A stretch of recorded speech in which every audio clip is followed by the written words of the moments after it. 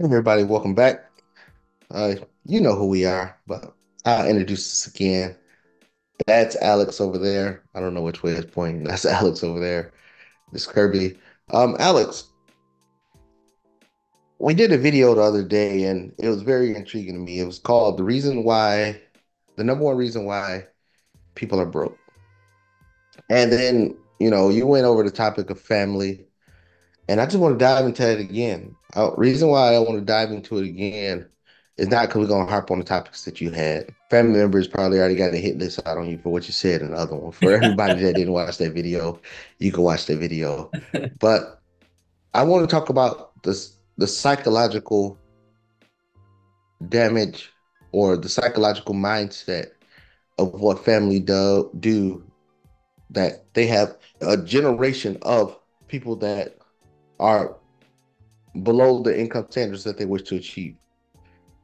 Of course, everybody individually always saying, "Oh yeah, I want money, or I want to be comfortable, or I want to be rich," or they always have the get money schemes or whatever to try to, you know, elevate above.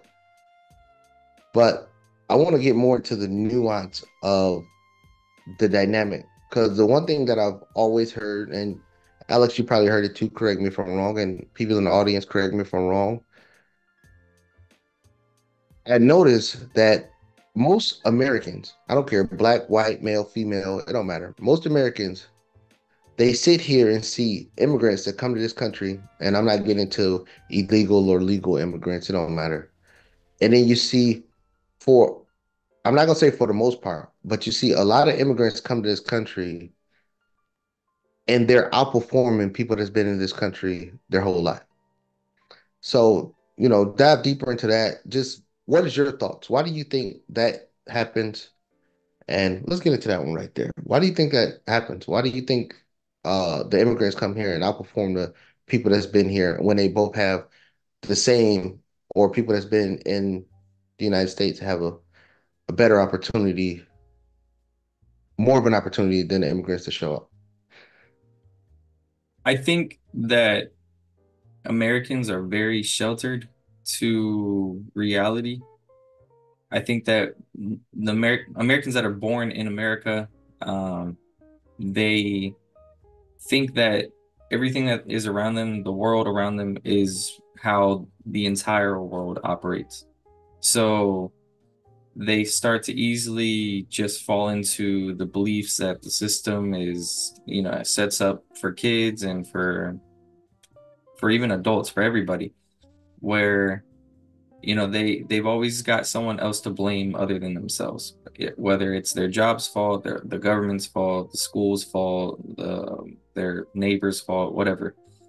And they, America in a sense tries to create like a perfect like utopia inside of America compared to the rest of the world. Like going outside of the world or going outside of America, I would say that you start to see realities of how the actual world works. And Americans are very sheltered from that. And so immigrants, I think from at least from marrying a immigrant and knowing her family, they see the opportunity in America because the truth is there is opportunity in America. And in other countries, there may not be opportunity, whether that's because the country's ran by a dictatorship, the country's ran by a cartel, the country's ran by whatever, to where there's just simply not opportunities in those countries because trying to create an opportunity for yourself or take advantage because could just simply result in you losing your life.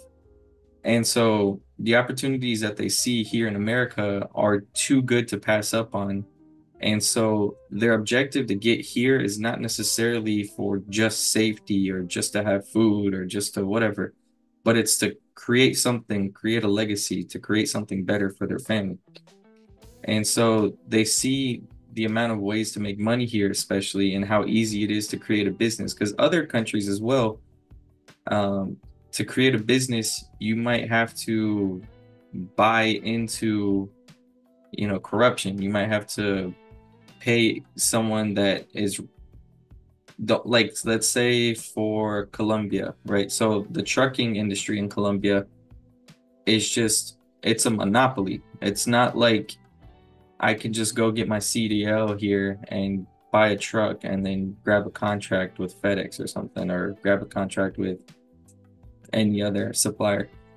You know, in Colombia, you have to work for decades and get kind of buddy buddy with these people that run the monopolies over there in order to get into the trucking industry and create your own line of trucks or whatever. So that's one example. But it just shows you like things aren't ran freely in other parts of the world that they as they are ran here. And so I think immigrants see that opportunity and they take advantage of it and they give it their all, basically. Right. I mean, the one thing that you said that I like was Americans are sheltered. I love that. I love that aspect of it.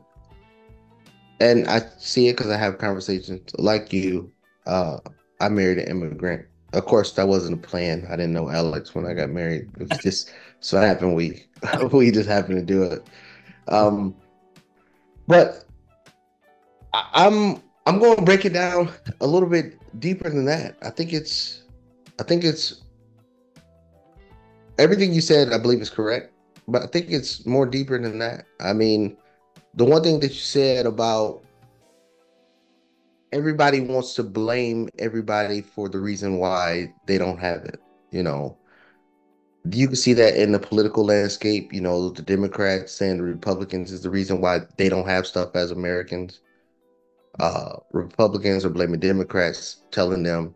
So they teach people to blame everybody else for why you don't have anything. But I'm gonna go one step further and say America teach individualism. The family dynamic teach individualism.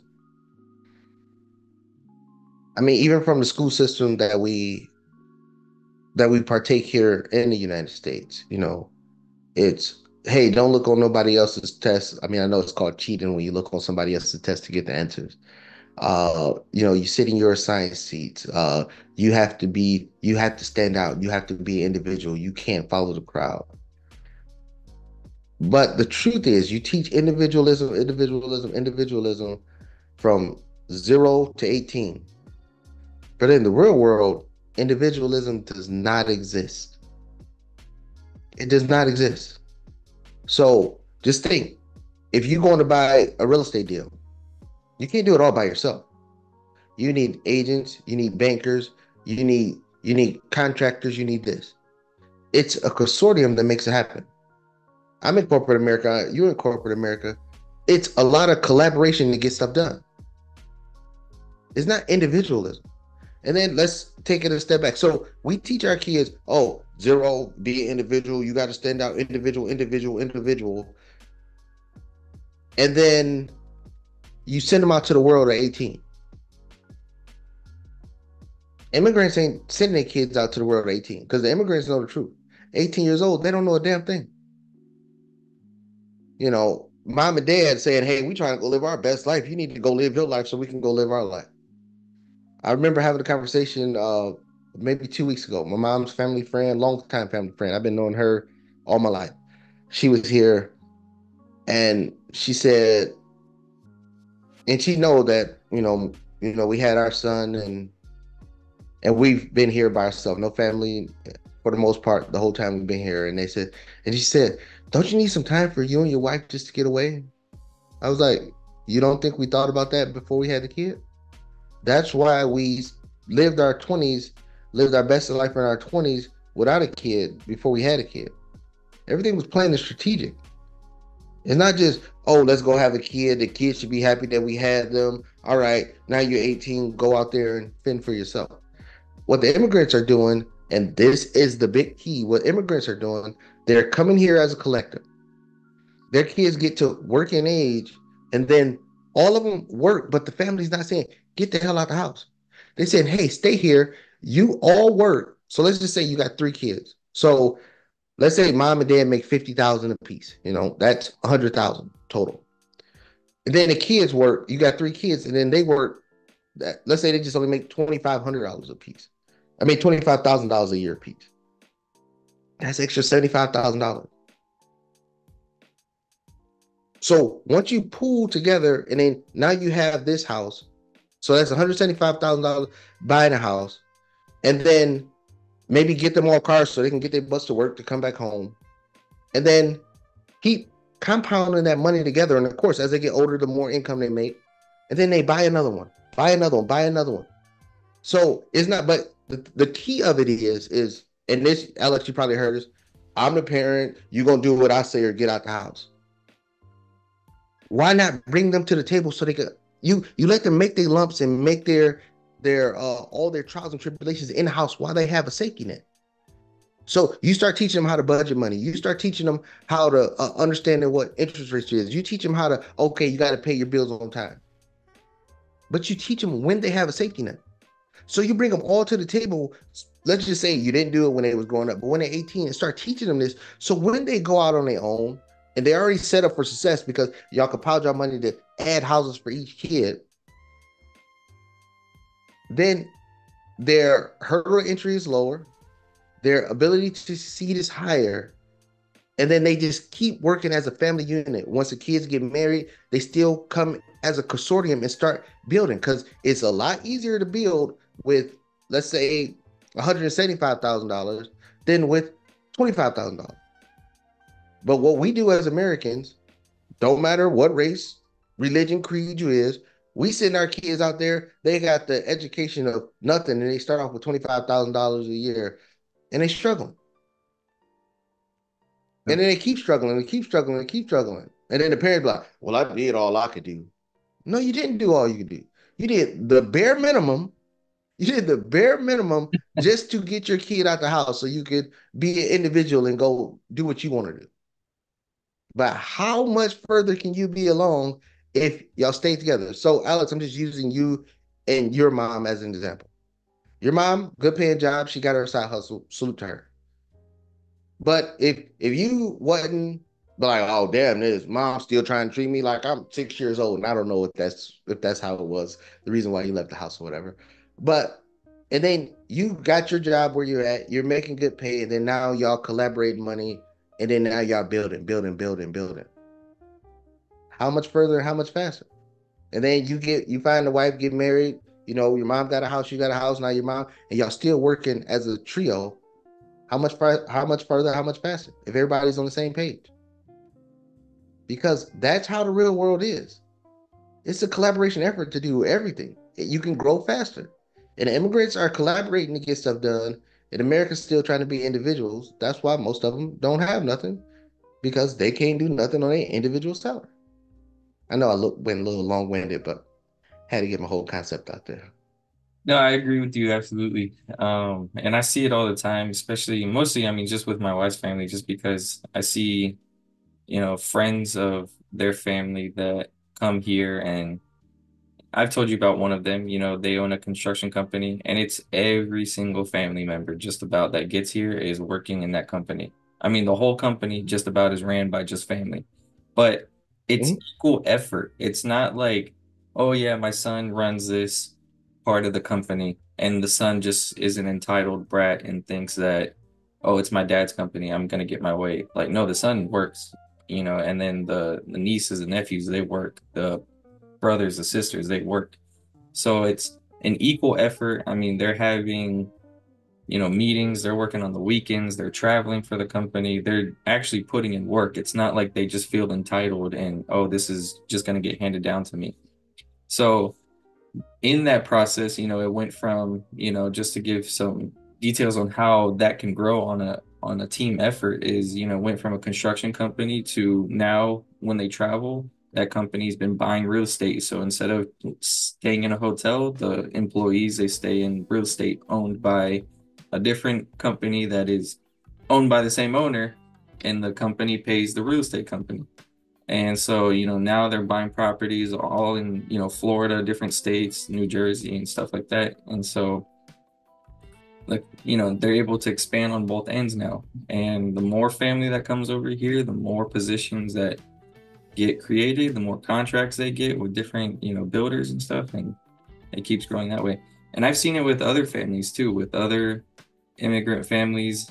And this is one thing that I always argue, and I might get hate from some people that see this, but this is my point with like Puerto Ricans. We've mentioned, say my family, they're Puerto Rican, they're from Puerto Rico, but the Puerto Ricans that grew up and were born here, totally Americanized. They don't have that family concept as it should be. They might all get together and have family meetings and, or not meetings, but family gatherings and food and whatever. But they're at each other's throats just like any other American family. And if they could learn how to create unity within a family like some of the other Latin American countries, I think they would see a big difference. But it's everything that you said though is it's 100% true. Yeah, like we talked about it. My wife came from third world country, Albania, and the family came here, and it wasn't, hey, you turn 18, kick the people out the house.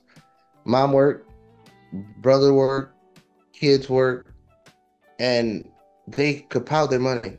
They wasn't sitting there trying to live high on the hog. They kept modest means, but bring in money. Modest means, bring in money. And then they made decisions as a family. America's great for, oh, I'm the dad, I know everything, y'all got to listen to me. I see why kids want to leave because parents don't adjust.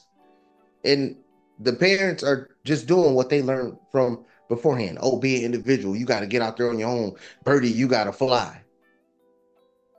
No, they compiled their money. They all worked. They all compiled their money, and then they made decisions as a family. I mean, of course, some people might have pulled more pulled than the next, but they made decisions as a family. So then the pot grows, and then they didn't raise their level of living. It's just the pot grows. Then the next transition is, oh, now we can go buy a house. They went from renting to, hey, we got a house big enough for everybody to live in. Then they kept working to compile to, now we can go do this. Now we can go do this. And everybody's just working to make stuff happen. Eventually, the kids are going to move out. Eventually, they are. But why are you in a rush for them to go out there and kill themselves and try to make it on their own? Most Americans, they can't make it on their own with just the mom and dad there together.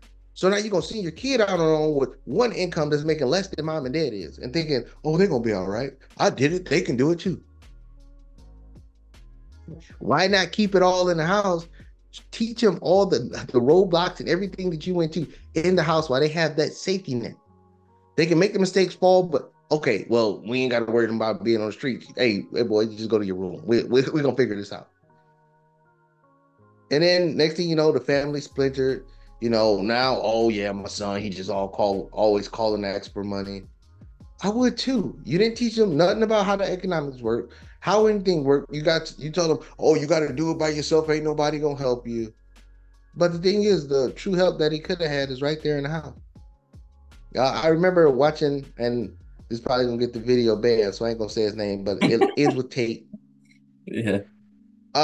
And then they was talking about how they was wondering, everybody want to know how the brotherhood of those two are so closely entwined. It wasn't something that they learned. I mean, yeah, their father told them, but if you look at the video, they said they talked to immigrants, Muslim immigrants, and then it's guys that's working in a bakery, but he's driving a Lamborghini. And then the guy, so he asked him one day, one of the brothers asked him, like, how are you able to drive this Lamborghini when you work here at the bakery? And he said, y'all Westerners, y'all think y'all have to do it alone. But what we did was we got a big house. Everybody work and compile their money. So I got six brothers, we all work. They get married, they have wives, they all work. So now we have cars, we have houses, we have everything because everybody is in a unified effort. We go buy businesses and we keep growing because everybody's in a unified effort for one objective. So all of us can succeed. And then that's how the those brothers that I'm talking about, so we don't get banned, they start with a T. But that's why those brothers are so tight because they realize the way to succeed is with a team effort. Not hey you go out there and do YouTube and I'm gonna go out there and go party it up. That's why when one of the brothers say they got 26 cars, the other brothers say they got 26 cars. because they did it together. You know, in America, we like, oh, well, that ain't your car. You and your brother share that car. So I'm still gonna get the same girls in the same car. Ain't nobody worried about that but Americans, not nobody but the West. But that's why immigrants come to America and run laps around us because we still trying to be individuals and struggling when everybody else is being a team and succeeding. But like you said, America taught us to blame everybody else for our problems instead of blaming ourselves. I agree 100%. With all that being said, guys, though, if you have any questions or comments, let us know down below. Don't forget to like the video, share, subscribe, and we'll see you guys in the next one.